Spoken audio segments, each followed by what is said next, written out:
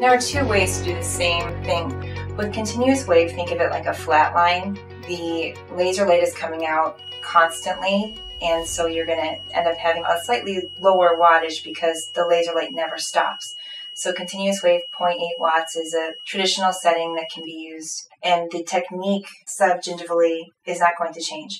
Another way to do the same exact thing is to use pulse wave instead. And so because that laser light is not consistently coming out, you need to double your setting. So on the laser, I just change it to pulse mode. I'm going to actually double it to 1.6 watts. And you can actually see the little mountain right on the screen. You'll see two mountains there. It'll indicate that you are in pulse mode now. So I need to double that wattage. 1.6 watts pulse mode or 0.8 watts continuous mode. They are completely equivalent. I don't know that you would get a better result either way. It's just personal preference.